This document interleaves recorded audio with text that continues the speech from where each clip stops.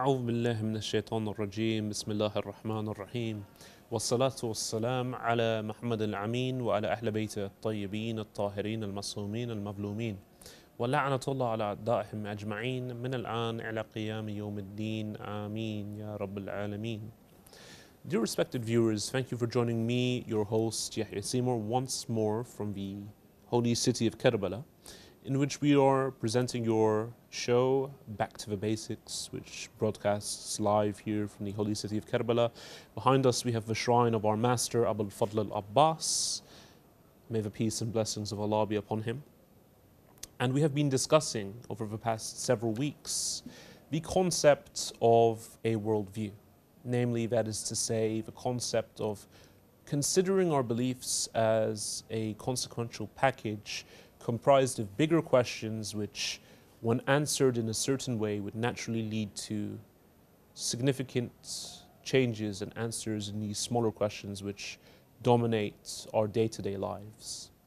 I've proposed that as being loyal to not only a scholastic and sincere and also very approachable means of discussing the question of the truth and which particular religion or set of beliefs possesses the truth, that the concept of worldviews is a very acceptable and utilizable concept.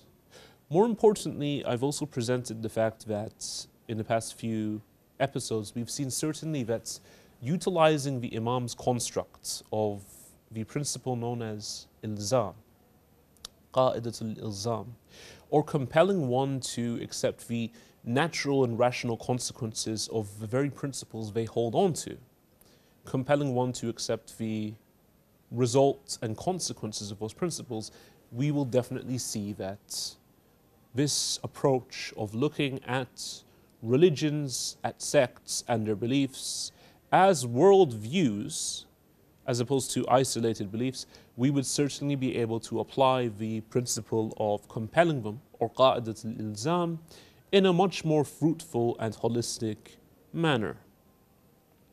In a previous episode, I highlighted that contrary to the popular atheist claim, and when I say atheist claim, I mean specifically the popular new atheist claim, that atheism is not a distinct worldview, neither is it a religion, but rather it is merely the rejection of a belief in a God.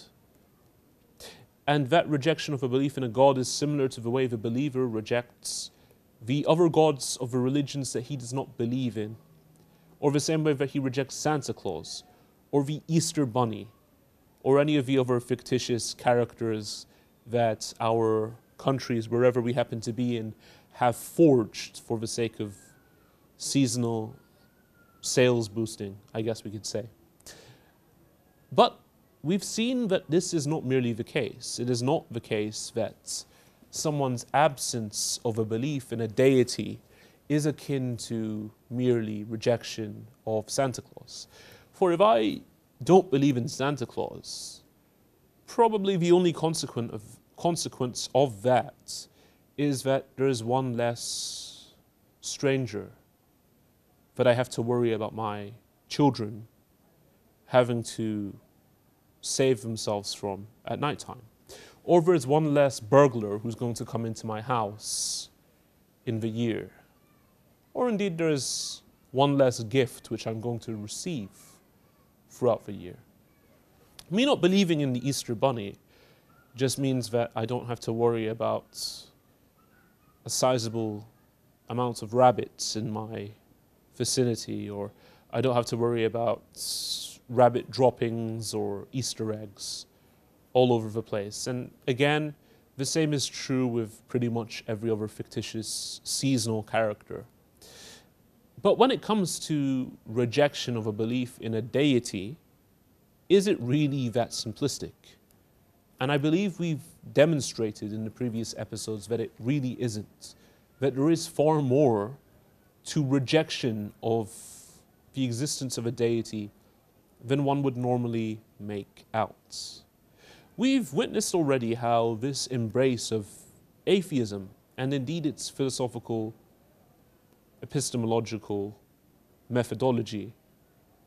That is to say, its way of engaging with the subject of human knowledge and what our sources of information are, would naturally lead to several major consequences when God, or the concept of God, is taken out of the picture.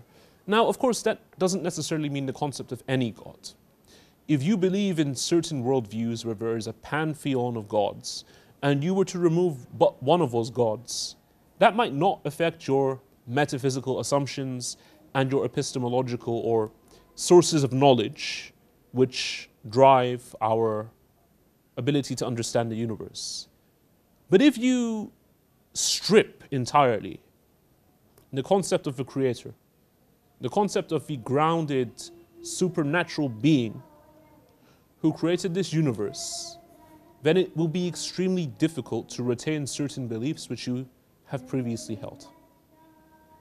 I've given the example in several episodes that the concept of human rights is a distinctly well-grounded concept within the belief system of several theistic religions, several religions and worldviews which accept the belief in one God. But try grounding the concept of a human right within the atheistic, naturalistic, materialistic worldview of atheists. Now, they might try and make an appeal and say that, what do you mean reject human rights? I'm not saying that, I'm just saying there's no God. This is normally the sophisticated level of discourse that we have from them in response to what they claim. But of course, the problem with this is we're not denying that atheists can be good people. We're not denying that atheists can pay more attention to these issues than even religious individuals. There is far more better atheist people out there morally who would put some religious people to shame, to be quite frank with you. But that's not the question tonight. The question is not whether one can act in accordance with reality. The question tonight is, can one provide an explanatory scope and provide a decent account of reality? So if a man were to reject the existence of illness, and I were to say to him, okay, so in your hypothesis, illness does not exist. But then how do you explain the presence of people in a hospital if illness does not exist? And he were to merely respond, well, what do you mean? How do I explain people in a hospital? They're in the hospital. I know they're in the hospital.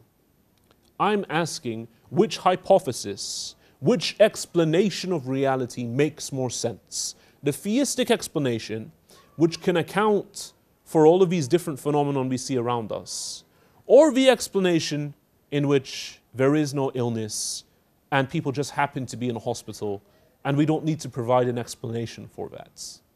No. We all need to provide a decent, explanatory explanation and account for the phenomenon that we see in the world today.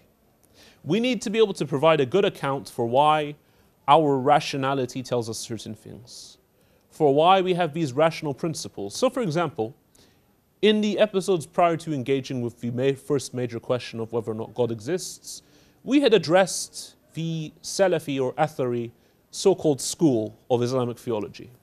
And we had stated that one of their tenets is to believe in a deity who has certain forms. He has a certain construct. A deity who is like the more developed version of Casper the Friendly Ghost, according to the quotes that we cited. And we saw that such a belief is one that undercuts and undermines the human intellect. How could they provide a decent, rational, grounded explanation for the fact that the human fitra rejects such a belief? Now, of course, they would probably say it's due to the fact that we sin. But does such an explanation really provide an account for that? Does it provide an account for why we have rationality but must switch it off? No. Likewise, we want to see the atheist engagement with providing an explanatory account for us being able to trust that the intelligence we have is something that could be trusted. For us to be able to trust that the way we live our lives is indeed something which is not arbitrary. For us to indeed trust that human beings have rights, that we human beings actually deserve certain privileges. For us to believe that certain actions are wrong and certain actions are good. If atheism provides absolutely zero explanatory scope for such details, then indeed we would be forced to say that it does not make the cut. That it is merely equivalent to some of the other models of superstition out there in the world that provide absolutely zero coherent framework and system for us to explain away our experiences. And if this is the case, then what's the point? What's the point of it all? We must continue to ask ourselves, is there a point behind all of this? Is there anything which dictates and governs the way we think? Because if not, what are the consequences of those beliefs? I've stated already that Alex Rosenberg, and I'm not going to go into his credentials again. For anyone that wants to see his credentials, they may very easily refer back to the previous episode. He states what about his worldview? There's much more to atheism than its knockdown arguments that there is no God. There is the whole rest of the worldview that comes along with atheism. It's a demanding, rigorous, breathtaking grip on reality, one that has been vindicated beyond reasonable doubt. It is called science. So this is science. This is the enlightened way of thinking, the enlightened way of viewing the world around us, the scientific model. Dear viewers, we're going to take a look at what Dr. Rosenberg means by that when we return back from the break and discuss several of the consequences of that belief. Wassalamu alaikum wa rahmatullahi wa barakatuh.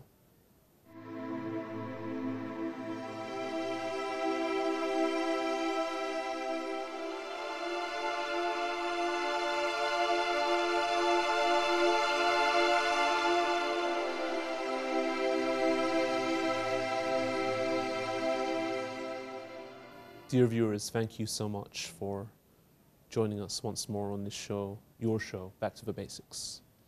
We were discussing the concept of the first big question in the giant discussion we're having about packages of beliefs or worldviews.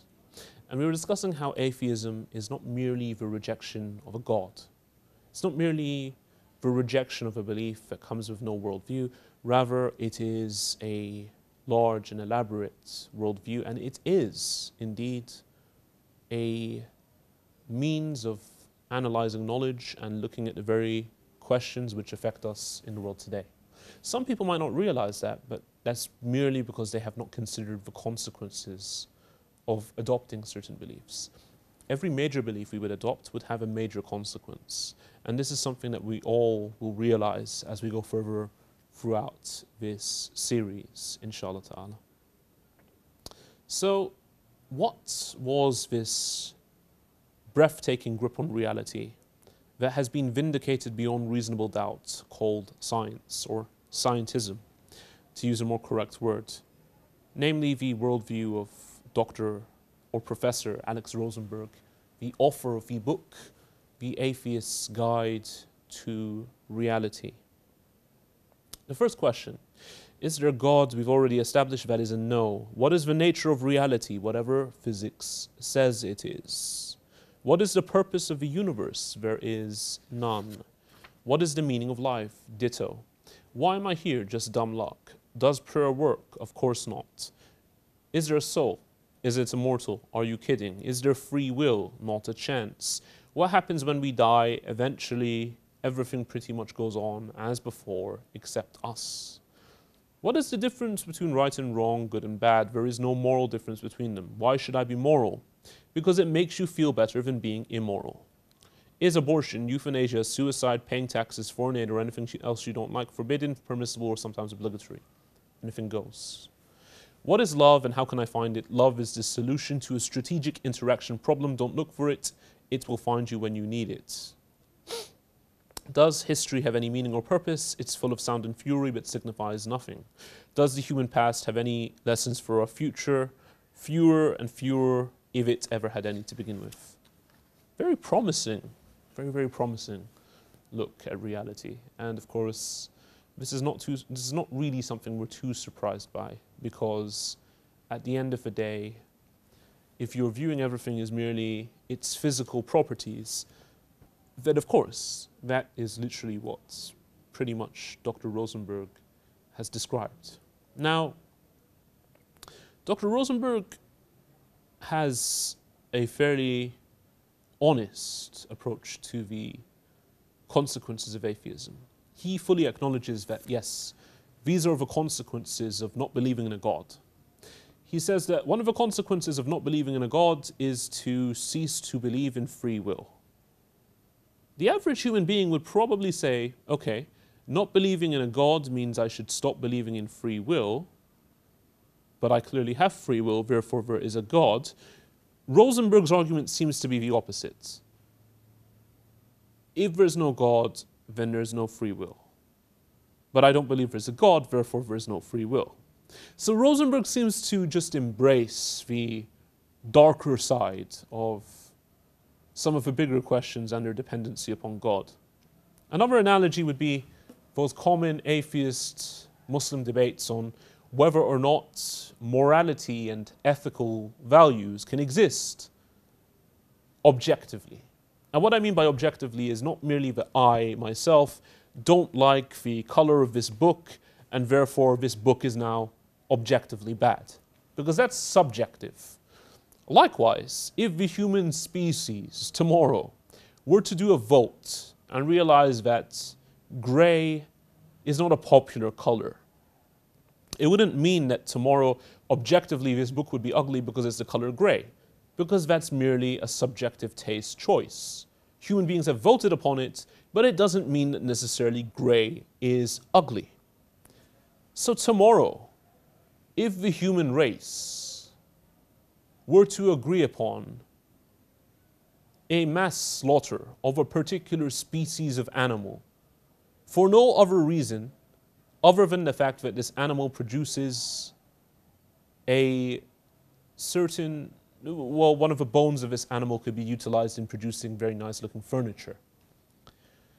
We as a species would have to say that that is cruelty to this animal and there's no justifiable reason for doing that. So at least many of us would say that. But if tomorrow everyone took a vote on it with the exception, and in fact there was not even one exception to that vote, and they all voted, yes, we kill that animal, we take the bone, we make the furniture. Would that action now become objectively good because every human being agreed to it? Or would we say that no, there is still a place where that is objectively wrong? And even if human beings agreed upon it, it would still be objectively wrong. Let's look at the consequences of this. If we roll with the belief that no, human beings do form a slight democracy in consensus, and they decide and give the value to moral and ethical properties, then what happens when we just regionalize that? And we regionalize it to the point of saying that in 1930s or in 1940s Nazi Germany, the German people as a majority voted that the Jews were to be treated in a certain way. And of course, we are extremely against the way that the Jews were persecuted in Nazi Germany. Just for anyone that's watching and is not familiar with the Muslim stance, we are against persecution of any minority. We're against persecution of any innocent people, in fact. But let's take that example. Say the majority of Germans collaborated and felt that this was a great property. Would that mean now that this has become flyable, that this has now become an acceptable belief because a majority voted for it? Or would we say that no, it's still objectively wrong? And if we would say it's objectively wrong, what defines it as being objectively wrong? Is it merely my personal pontification? The fact that I'm giving a personal fatwa saying I don't like it. Because again, that would be very subjective. That's just me as Yahya Seymour saying I don't like something. Or would it be that no, we believe there is a higher and greater source which gives us what is objectively accurate morality? Which one is it? According to most atheists, one can still be moral and yet reject the existence of God. And one can still be moral and have objective morality and yet reject the existence of God. Now, this is something completely rejected by the average ethical theorist. But the new atheist seems to put forward this argument. Now, Alex Rosenberg is thankfully one of those consistent atheists who would say, okay, if there is no God, then there is no objective morality, but I don't believe there's a God, therefore there's no objective morality. The rest of us would view things in the opposite light normally. But dear viewers, inshallah ta'ala, we'll explore these issues slightly more when you join me after a one-day break tomorrow. Please come and join us on Saturday, in which we continue to discuss these issues, and we continue to discuss whether or not these particular worldviews are rationally sustainable, things which can be grounded according to human reason, things which offer decent solutions to the big questions, or things that have any form of explanatory scope.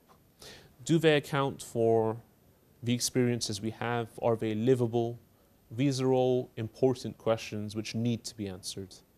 And this is the main reason we are discussing these things, whilst being in minute detail, but in a very systematic manner, which allows us to engage with everything as practically as we can. We are not trying to offend anyone in this series, and I pray that if anyone has been offended by myself, that they accept my apology and realize that this was not intentional. Rather, we're trying our best to have as academic and civil a discussion as possible. Dear viewers, thank you once more for joining me here from the holy city of Karbala. And tonight is the night of Thursday, so it's a great night in terms of the recommended act of visiting the holy city of Karbala.